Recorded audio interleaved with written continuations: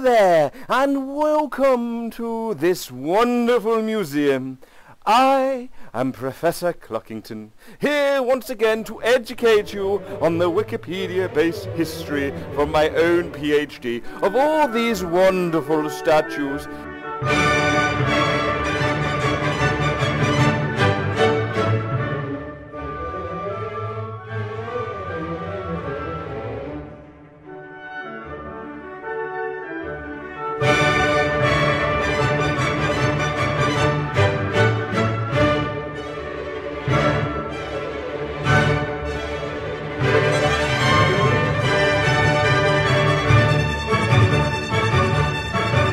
Even this one, which is entirely made of fossilized dung. Delightful. On this glorious tour, we shall see 3 more fantastic monuments. Please join me as we go on our wonderful little adventure.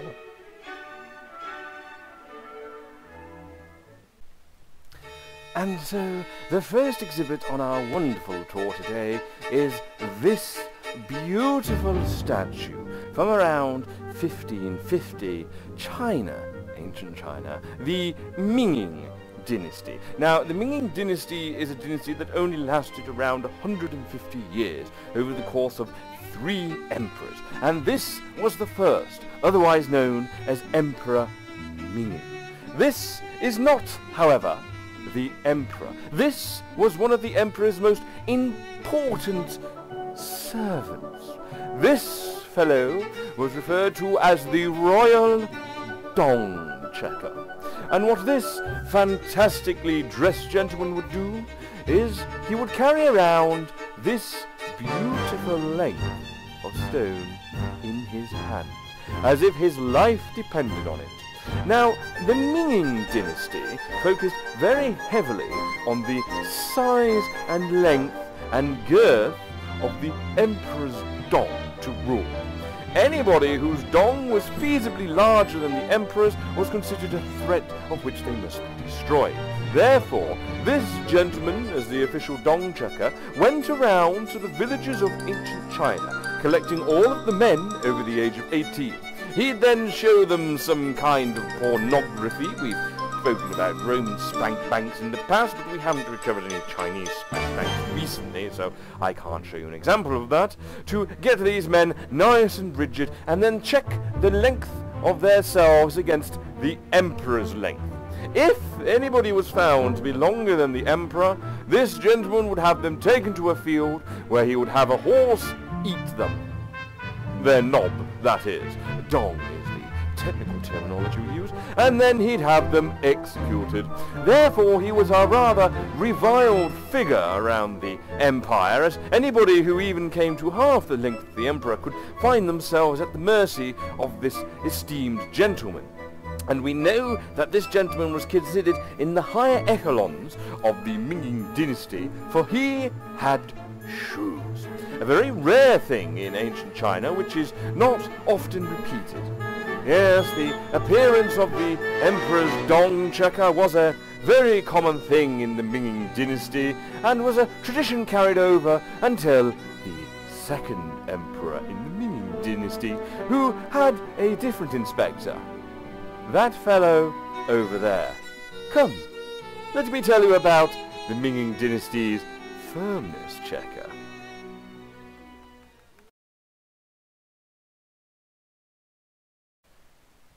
The first emperor of the Ming Dynasty, Emperor Minging, was unfortunately killed by a faction of eunuchs who got rather fed up with his problem of long elongation. I mean, if the emperor was killing people with very long dongs, how would he act towards those with no dongs?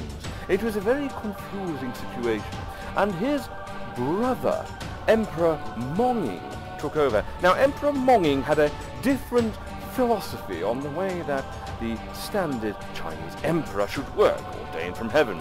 Instead of focusing so heavily on the men of the realm, he focused on the ladies of the realm, if you will, and the most hated dong checker was eradicated from Chinese society, being replaced by this fellow, known as the firmness checker.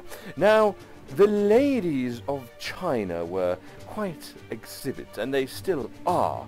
And the emperor had many harems, of which he did horrific things for. If you don't know what one of those is, look it up on Wikipedia, but don't ask your mum and dad. And this gentleman was employed to go to all the villages in China, find all of the ladies between the ages of 18 and 24, and check them using this magnificent tool that he holds here. Now, what exactly was he checking for? Well, he did not carry a replication of Emperor Minging's dong around, as the dong checker did, as it was found to be disrespectful. Instead, he carried a tool of a similar girth and construction to the Emperor's dong. He would take all the young ladies, laying them up on the floor, and using his tool, he would perform something that they referred to in ancient China as junk boating. Yes, junk boating. It has been developed in modern days to involve the word motor, but I couldn't mention that in such a museum tour. And any ladies' firmness tools that were able to survive this junk boating from the tool here would be taken away to join one of the emperor's harems over there. He had them pretty much everywhere. Of course, this made the official firmness tester far more despised than the dong tester ever could, because a father is annoyed if his son is killed because his dong is too long, but if his daughter is taken away, well, I mean, that's a contrary to China when you think about it, because they didn't think much of girls at the time period, but this is what I'm telling you, and I have a PhD in Wikipedia history, so you just have to believe everything I say. Therefore, the official firmness checker tended to wear a much heavier set of armor. But it was a dangerous job. It's known that at least 30 of these firmness checkers were killed, maimed, or forced to have lots and lots of sex. And it just didn't work out for them in the end. Eventually, Emperor Minging was overthrown by a bunch of angry farmers, cross that their daughters had been taken away to Emperor Minging, who, to be fair, was a little bit mean. But, of course, we must now move on to the third emperor in the Minging Dynasty. 3 over the course of 150 years, 1 every 50 years. Well, the next one was far more successful than his contemporaries, and we can find a statue replication of him over there. I'll see you later. Don't need to check my firmness or my dong. I'm a chicken.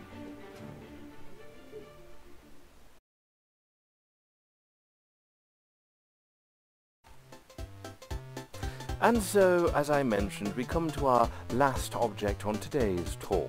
Now, this is different to the other objects that we have looked at today, as this is more of a stone depiction rather than a statue. And that's because Emperor Ming, who is depicted here, was a little bit different to Emperor Minging and Emperor Minging.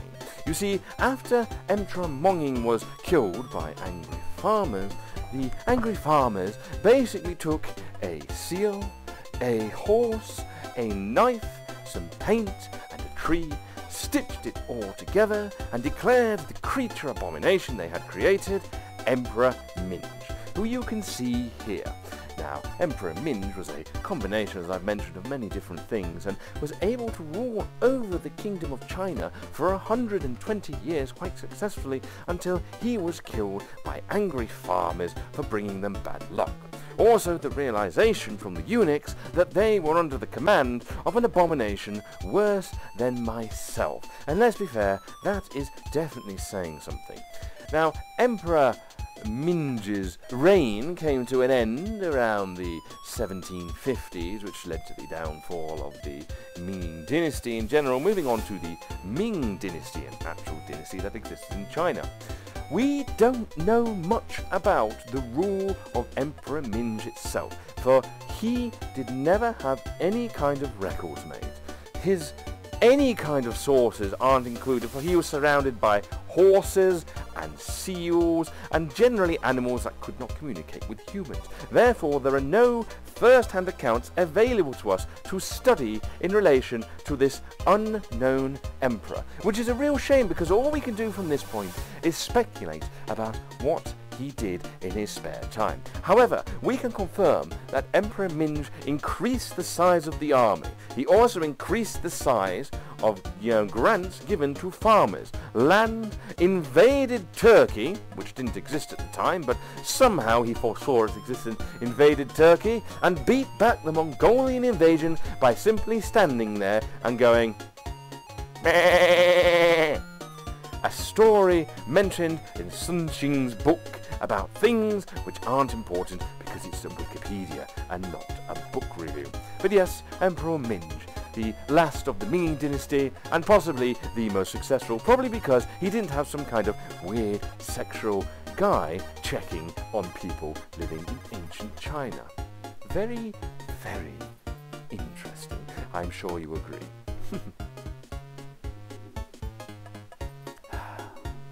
He looks a bit like my grandma, don't you know?